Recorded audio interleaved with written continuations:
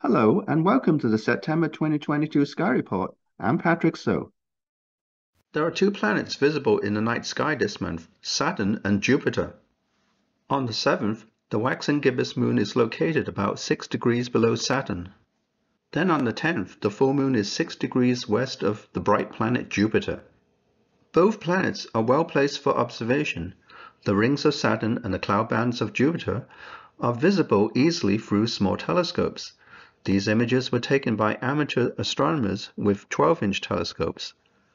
The images are enhanced to show intricate details in Saturn's rings and its cloud bands.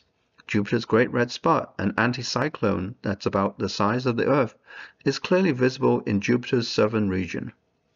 Meanwhile, NASA's Juno spacecraft, in a 43-day polar orbit around Jupiter, continues to send spectacular images of the planet's cloud features.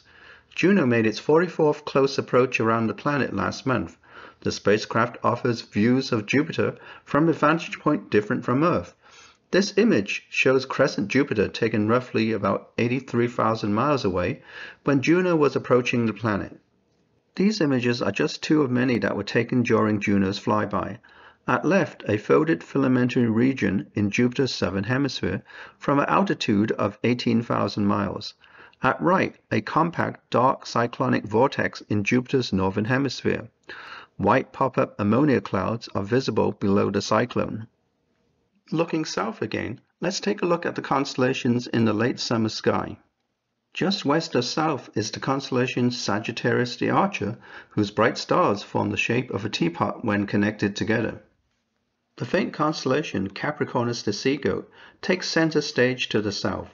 From brightly lit cities, this constellation is almost impossible to see. Saturn is the only bright object that marks its location in the sky. From a suburban location, it's possible to see some of Capricornus's brighter stars, as shown in this image taken last month. The region of sky east of Capricornus contains mostly faint stars that make up the water constellations of Aquarius the Water Bearer and Cetus the Whale. Jupiter is in Pisces the Fishes above Cetus. In this image taken last month, a portion of Cetus the Whale is visible below Jupiter under swinging tree branches. The brightest star in Cetus is Dipter, or Beta Ceti, a yellowish second magnitude star 96 light-years away from Earth. Turning our gaze towards the eastern sky, we see Pegasus the flying horse. The main body of the horse is marked by 4 bright stars, known as the Great Square of Pegasus. Andromeda, the princess, is attached to Pegasus. Just behind Pegasus are the constellations Cassiopeia, the queen, Perseus the hero, and Aries the ram. The appearance of these constellations to the east heralds the onset of autumn. The autumnal equinox occurs at 6:04 p.m. PDT.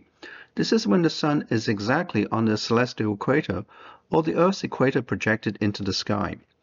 From Los Angeles, local noon occurs at 12:46 p.m. PDT, when the sun is 56 degrees above due south horizon. After this date, the sun's local noon altitude is lower each day until the winter solstice on December 21st. The autumnal equinox marks the beginning of autumn in the northern hemisphere and the beginning of spring in the southern hemisphere. In the morning sky of the 16th, the waning gibbous moon is about 6 degrees above Mars. The moon stands between Mars and the beautiful Pleiades star cluster in the constellation Taurus the Bull. This image, taken last month, shows Mars between the bright star Aldebaran and the Pleiades. Mars continues to brighten as the Earth draws closer to the red planet. By month's end, Mars is nearly 2 times brighter than it was at the beginning of last month. From a dark sky, planet Mars is above the Keck-1 telescope between the Hyades and Pleiades star clusters, as seen from the Subaru telescope webcam in Hawaii last month. Don't forget to catch views of the winter constellations, Orion, Gemini, and Auriga, as they begin to climb higher into the sky each morning. Our moon phases this month. First quarter is on the 3rd, full moon is on the 10th, last quarter is on the 17th, and new moon is on the 25th. And that's all for this month's Sky Report. Until next time, cheerio.